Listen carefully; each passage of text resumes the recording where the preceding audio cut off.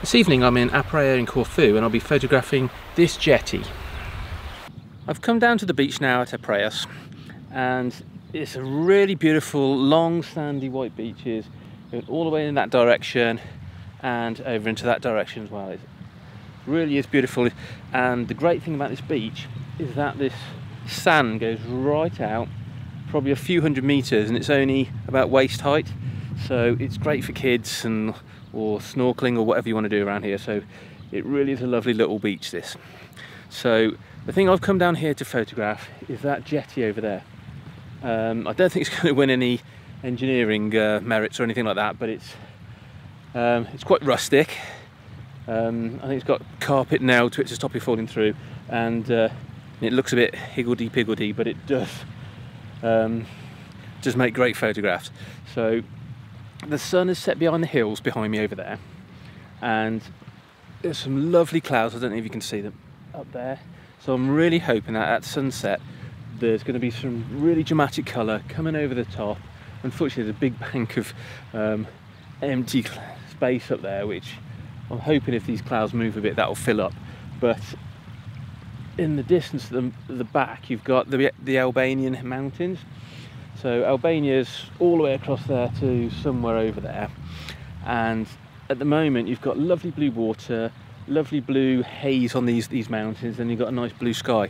So I've just taken a quick panorama, catching all those monochromatic blues together, and thankfully there's a boat just on the side at the end of this jetty, so that really does work well, I think, in the photograph. So this is a very monochromatic panorama.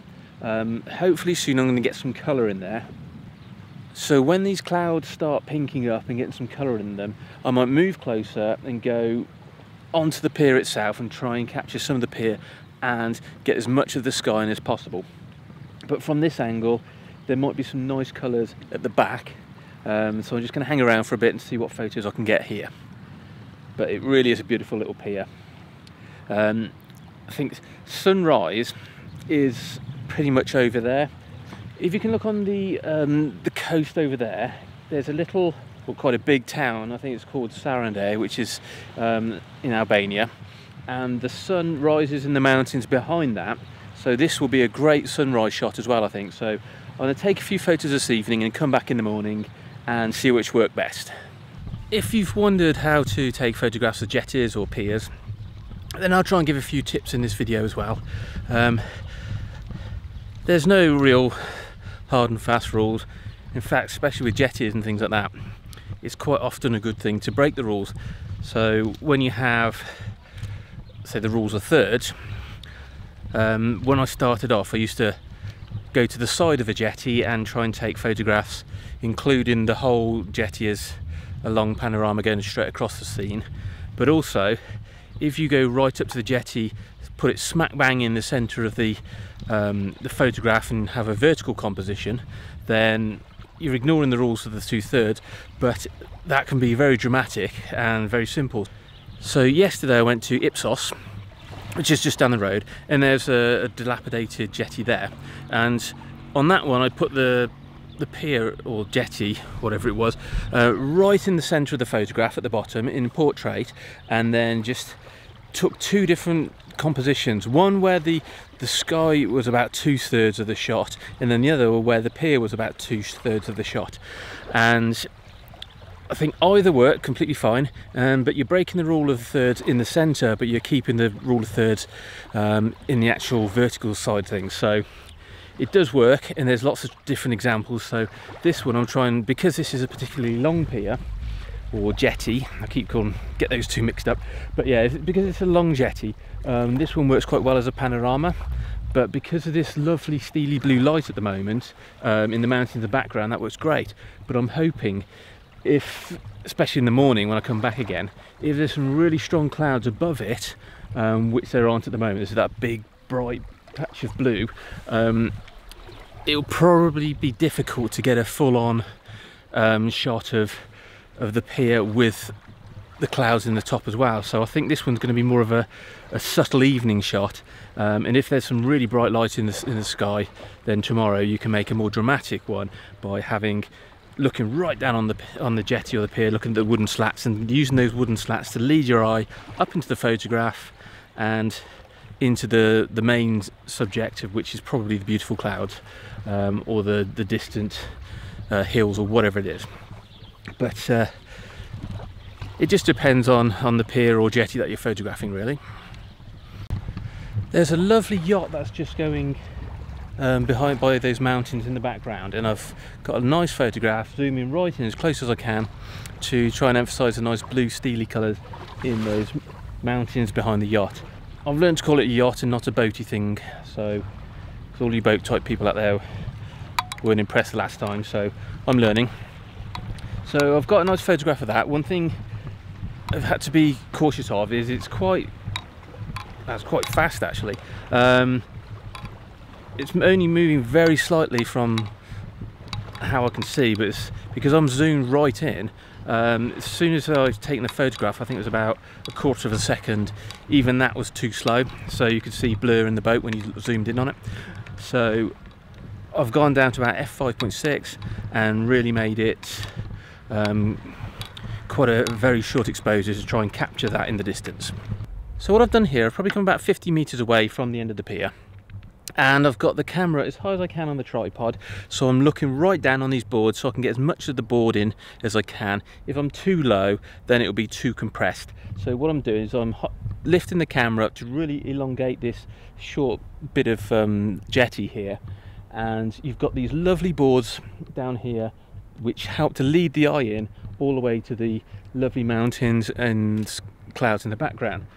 I've put the jetty smack bang in the centre of the vertical, so I'm ignoring the rules of thirds on that one, but I'm also ignoring the rules of thirds on the verticals, because at the moment the clouds in the sky up there, there's nothing. There's just a massive patch of blue sky, and I don't think that'll work in a photograph. I'll try and put it on a third as well, just to see, say if you're selling it to a magazine or something like that, they might want a bit of clear space at the top, so that empty space can be used for wording or stuff like that. So it is, if you're selling to stock libraries or anything like that, it is quite a good idea to have a bit of space at the top.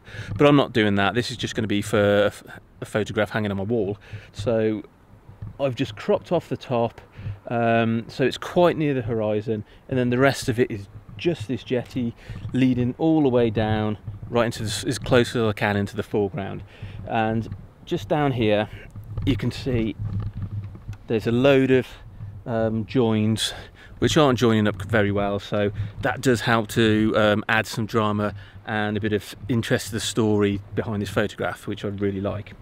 So when I'm taking this photograph as well, I've got to be very careful not to move. One is because if you make any movement, the boards will wobble and that'll go through the camera. And at the moment it's about 16-second exposure. So because it's getting quite dark and there's a lot of movement on the water, if I've got about 16 seconds, it kind of flattens out all the waves on the water. So the only thing that's going to be solid is the boards on this jetty leading out, and I think that will look really good next to the blurred water. So another reason I'm staying still is because if I move too much, I think this thing might collapse, so I'm being very careful. I think I'm being a bit pessimistic really. It's pretty solid. It's getting quite dark now. I've had to use my torch to see what I'm doing, so the exposure about 30 seconds, so it's probably about right to call it day now. I might take a photo looking towards the resort, but we'll see how it goes. But if not, I'm going to try and get back in the morning and get some lovely shots at sunrise, and hopefully with the sun rising right behind, there should be some nice colours in the clouds if we get any clouds, and that should make some really nice photographs.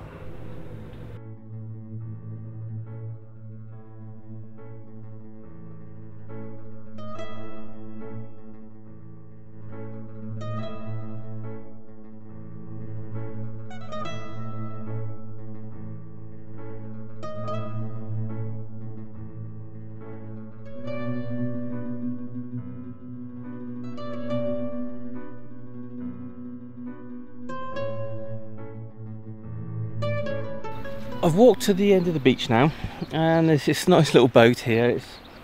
It's a fiberglass one. Unfortunately, it'd been better if it was wooden, but it's still very photogenic. it's completely sank, and there's some lovely sand patterns all around it, and it's mostly covered in water. So I've taken 1 or 2 photographs in portrait and landscape using these lovely mountains of Albania in the background. I think it worked best with the big stopper on these ones, just to try and blur this water out, and you can see the sand patterns underneath better, and it does make it a bit more ethereal. So I'll just show you those now. I don't know if I'll turn them to black and white. They do look very steely blue at the moment, so we can either make it blue or black and white. So I'll have a look at those in post and see what they look like and which one works best. I'm getting eaten to death now. There's mosquitoes everywhere and they keep biting, so I think it's time to call it a day. Paul Johnson calls the midges back in the UK flying teeth, but these things are something else.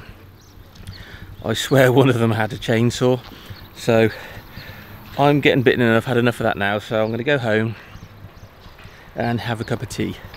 So I really do hope you've enjoyed this video. If you have, please give it a thumbs up, and if you haven't already, please subscribe. And I really do enjoy reading your comments, and your support means a lot to me, so please leave some comments, and thank you very much.